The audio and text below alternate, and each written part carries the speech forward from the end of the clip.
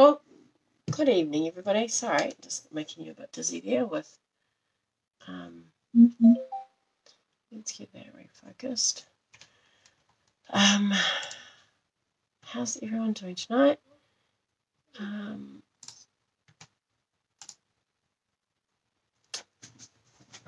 For those of you who are first time watching, my name's Kelley Farley. I'm an independent Stampin' Demonstrator. Hi, Andrea, based in Papakura, Auckland, New Zealand. And we're going to do this little pop-up card tonight. Hi, Sandra. Hi, Lisa. So it's got like a base at the bottom there where you can pop your card, and then to send it, it just folds up really nicely like that and fits into a normal envelope. Oh, good on you, Lisa. Hi, Alison. I get that. I was driving home from dropping Piper at dancing and felt like I could go to sleep. Just had dinner, so I've got a bit of a second wind. Okay, so this is our card we've got here. So it just slides down really nicely, and then you can have it to stand. I've used the Amazing Silhouettes, which is in the January to June catalogue, and it actually is carrying over. Yippee!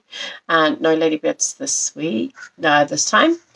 And then just use the Biggest Wish stamp set for the sentiment, so you've got space to write on there if you want to, or you could write on here.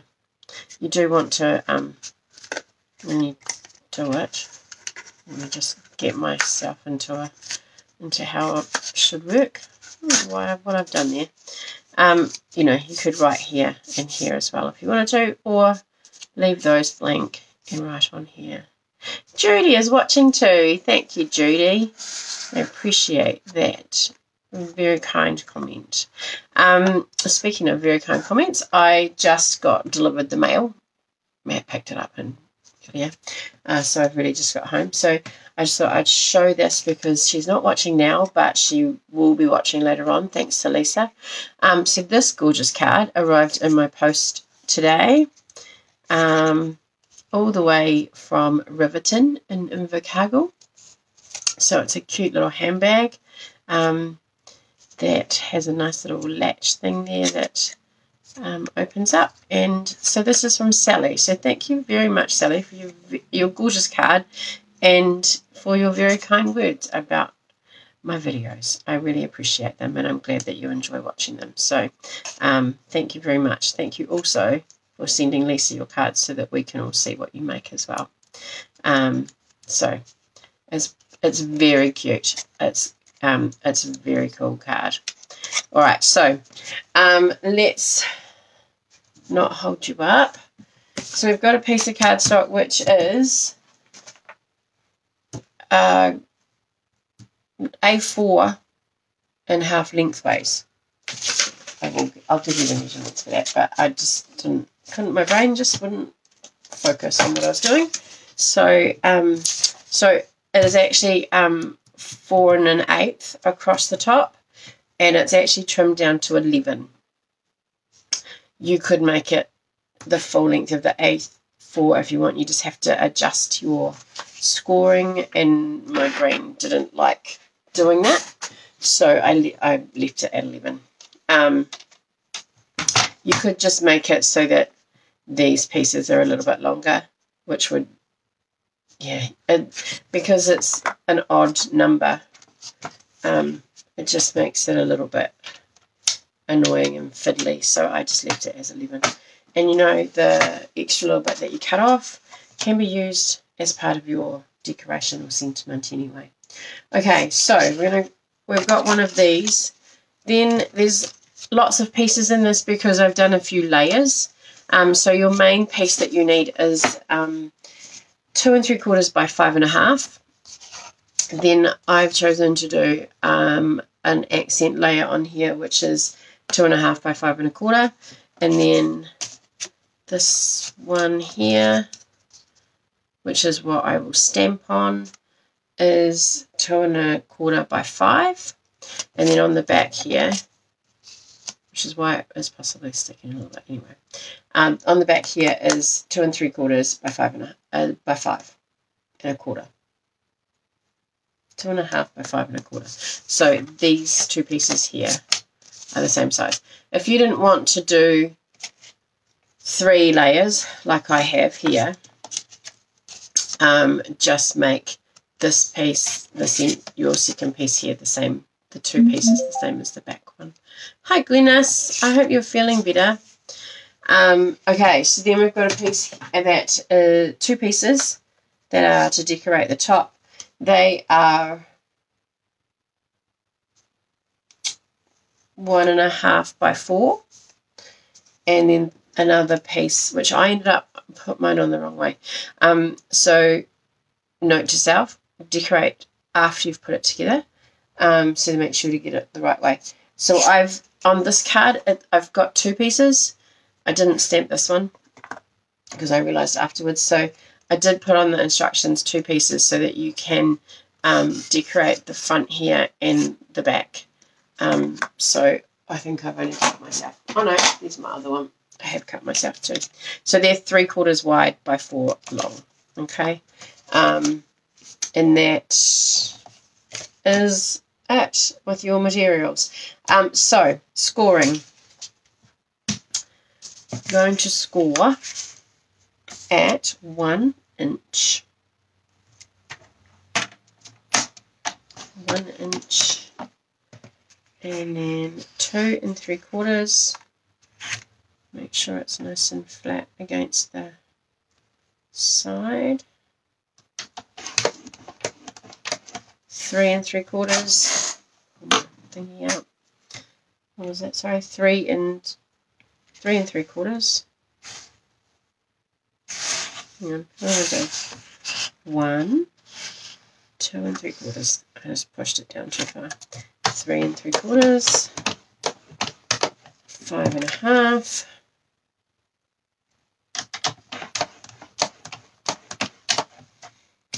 7 1/4.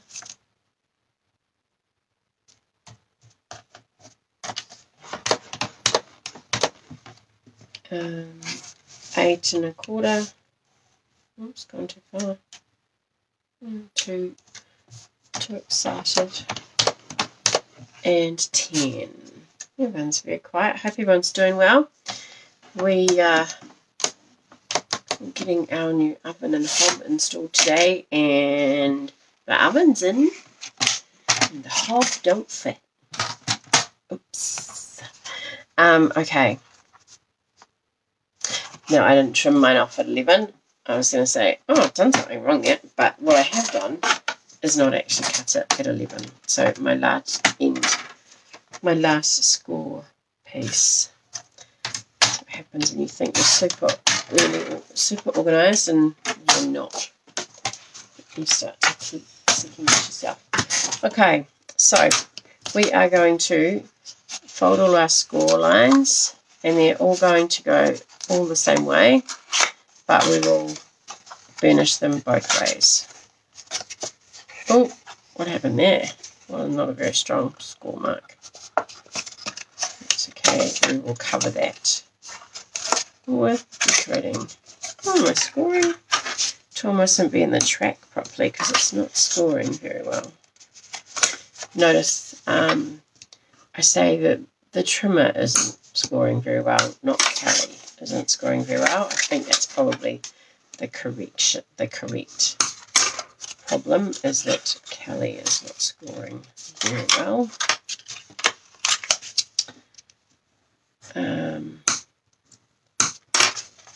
Okay. So last time on Sunday, there were quite a few people interested in a class using the Ladybug bundle that we've currently got, which is exciting because it's been carried over. So I've been thinking about that, and I know recently a lot of people have purchased that. So I'm going to do a class for those who are interested, and it can be a class by mail, which means that I will cut all of the card kits for you, and it will be a kit that you purchase the stamp set and punch, so then you'll be able to make the cards using the same stamps if you want to. If anyone's interested, I'm going to post the details shortly in an event, but I will also put some information about it if it's a class by mail that you're wanting to do, and then I can order the products and get them all sent out. Yeah, and then it will also run as an in-person class, so I'll do some videos for the people that are wanting it as an online class, and if you're wanting to come in person. If you already have the stamp set, there will be a class fee for that. If you don't have the stamp set, it will be a class fee including the stamp set and punch, so that you've got that yourself to work with at the class. And then if, fingers crossed that it does not happen, but you know, if we go into lockdown, then we're all sweet, because everything, you'll have all the products and you won't need to worry about it, so you just have the videos to do it. So now we are putting our cut, now that we've got all our score lines burnished and they're easy to see, we're going to pop it back in, and I've got mine so that it's, I don't know if you can see this, but it's kind of curved, as that's the way that I folded it. I'm going to pop this back in at the 5.5 inch, excuse me, score mark.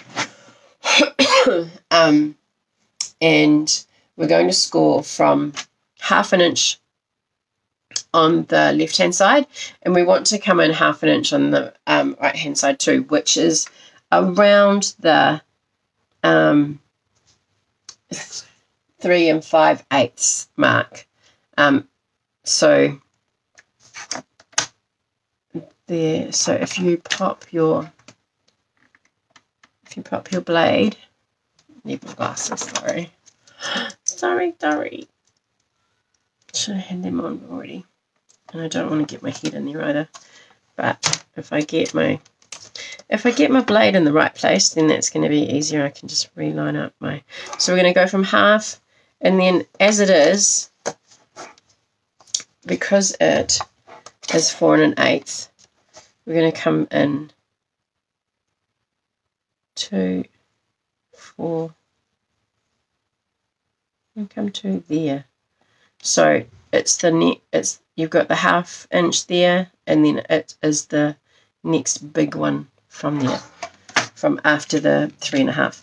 So we're going to pop that back in. I've got my blade there at the 1/2 inch. Going to come back and measure that at 5 1/2. Lock my trimmer in place. And then, so if you wanted to, if it's easier for you to find it and put your trimmer blade in there, in fact, actually, if it's easier, stop your trimmer at 3 1/2 or just slightly after it. It's not going to be, it's not going to be a massively huge distance. What I did last time is I just wriggled it. So I don't know if you can see, there's this score, there's your cut line, and there's your score line. I just wriggled it slightly up, and then I've gone back. I don't know if it's going to do what I did before, but I just wanted a little bit wider of a slit, because I have because I've got 3 layers on here, so it just kind of opens the gap up a little bit. It's not a massive amount. You can try it first as it is and see if you prefer it like that, and if you want to add the extra slit in later on, you can do that too. So we're going to pop that there like that. This piece here is going to be our back, and our front, sorry, and the bigger piece is our back. Then I'm also, move that out of the way, I'm also going to stamp those pieces, which are so I'm going to pop these up here. I'm going to do all the stamping at the same time. Got my blocks. Okay, class on Monday night, and I haven't put my stuff away, so I'm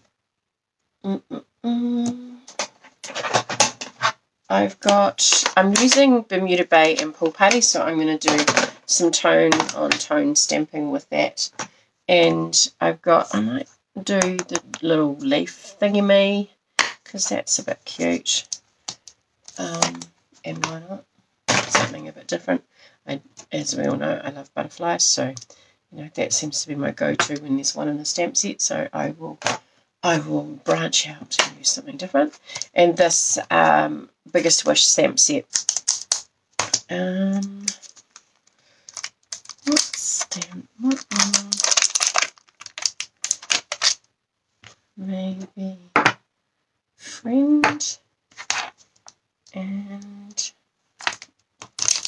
I might use that one too. And I want the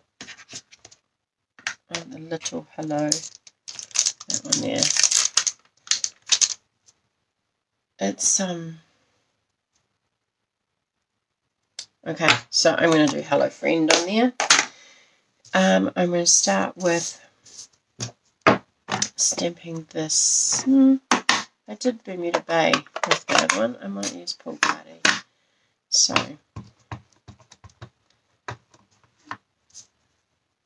my Pool Party might need re-ink.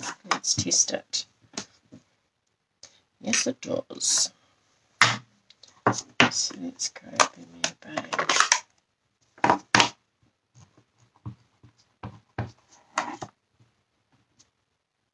That needs a re-ink too, but we'll go with it. So I'm actually going to put these on an angle. I want to get a really good, because my ink's a bit dry, so I want to get a really good pressure on that. And maybe that way.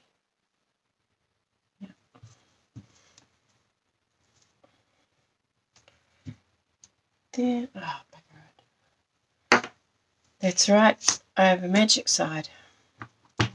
Pressing too hard on my stamp pad, and then must have rocked my stamp. That's alright. And let's just do it the same way.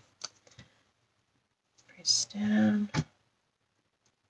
It was funny, just after my brother made that for me, I used it in a video, and he took a screenshot of me pressing down on my stamp really hard with my hand, and he sent a screenshot and said, this would have been a good place for you to use your stamp press. I was like, oh yeah, cheers for that, dude. Really helpful. Nice to know that you're watching. Alright, so I'm going to stamp in full. I think that's just like, it's funny, I say to the kids at school, it's alright, your paper's magic, you can just turn it over and it's got another side. And they look at me like I'm bonkers. Alright, so I'm going to put the full strength Friend there, and I'm going to use the Hello in the same colour, just because my Pool Party's a little bit naff, and I'm going to do a lighter tone there, just so it kind of breaks it up from the same thing. And then I don't think I'll put that on there like I did last time. So now I'm just going to decorate these, and I'm going to pop them all together.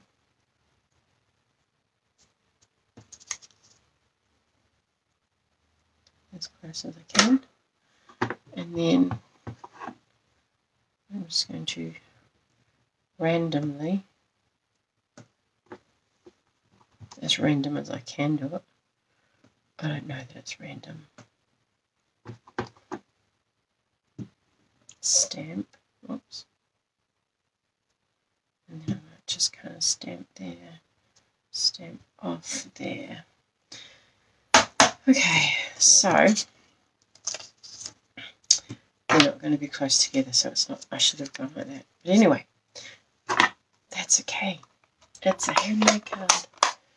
Right, stamps out of the way before I put my nice clean card stuff on it.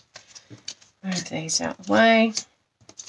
Now, if you wanted to, you could layer up these front layers as well. I just automatically, it's weird, I go automatically to white to stamp on, or vanilla. But you could easily pop, do these colours and pop the white behind it. It would look super cool. So, glue. And we're just going to glue these pieces together. One piece. Make sure if you've turned it over, you're gluing the right side, because that would be something that Kelley would do. I love teaching you what not to do and being helpful when I make all those mistakes. So we had a lovely class on Wednesday. We used the Happy Hedgehogs, and they're actually super cute. They were ones that I was not really sure about. Okay, so I'm going to pop these on. We're going to put the thinner ones here and the thicker ones right next to the slot, like that. And then this one is going to go, I'm going to turn that around actually. I might turn that around so that they're facing, yeah. And just put some glue on with this. Kind of center. I might have cut that one a bit small. Oh, that might have been for my friend thing. Never mind. Make it up as we go along. Because that's how the best cards are created, just by playing around.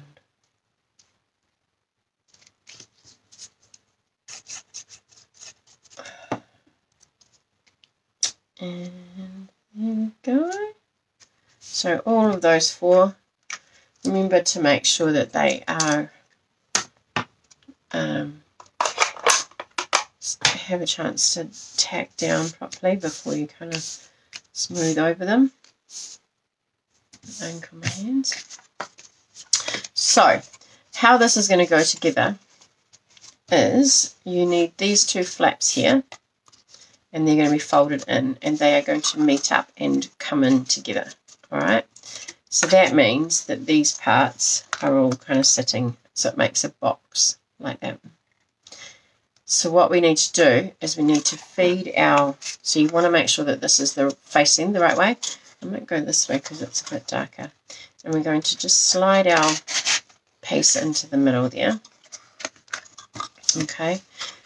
I use some double-sided tape, tear and tape. You could use glue. You just are going to have to be prepared to hold that together for a little bit longer. So for the sake of doing it on video, I'm going to use tape again to speed the process up for you, because I've just seen the time. Some lovely card in a box cards that were shared on the page. Thank you for giving it a go, ladies. They all were beautiful. So I think there's 5 people tonight in the draw. Exciting. Alright.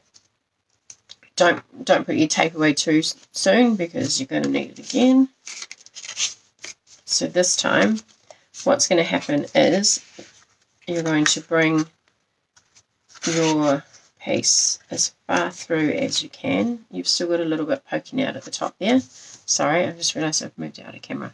You're going to line this up so that it lines up with the bottom once you've got this flap folded underneath. Alright, so this pop-up piece is actually attached to this join piece. So using, excuse me, dinner is repeating on me. Using our take your pick tool, I'm going to take off the tape. Stab yourself. Don't do that. Hurts. So let's make sure that this is really securely and sticky.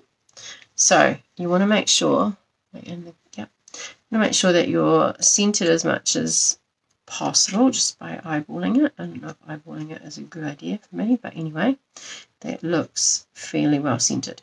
We're lining it up with the bottom piece where that tape is, And we're just going to press that down. So that now is stuck to the bottom piece that you've flipped inside. Now I prefer, you don't have to, I prefer to add another couple of bits of tape across the front layer and make sure that you're not going any higher than where your tab is coming up. And yeah.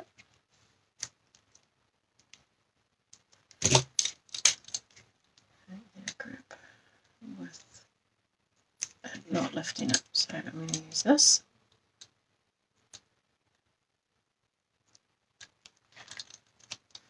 Okay. So now when we stick this down, it just gives you, hi Maureen, how are you? It just gives everybody, it just gives a little bit more strength too. So you take the top pieces off, you're going to lie this flat, and your pop-up is stuck into your slit. If it's not, put it back in.